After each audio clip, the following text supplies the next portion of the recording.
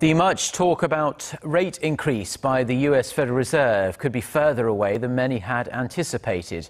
Wrapping up a two-day policy meeting in Washington, the Fed didn't signal any shift from its current policy, just saying that it will raise its record low interest rates when it's reasonably confident inflation is moving towards 2%. Analysts say the statement suggests the Fed won't look to raise rates until September at the very earliest. The Fed's statement came hot on the heels of disappointing government data, which said the country's GDP expanded just 0.2% in the first 3 months of the year, well down from the 2.2% increase in the fourth quarter of last year.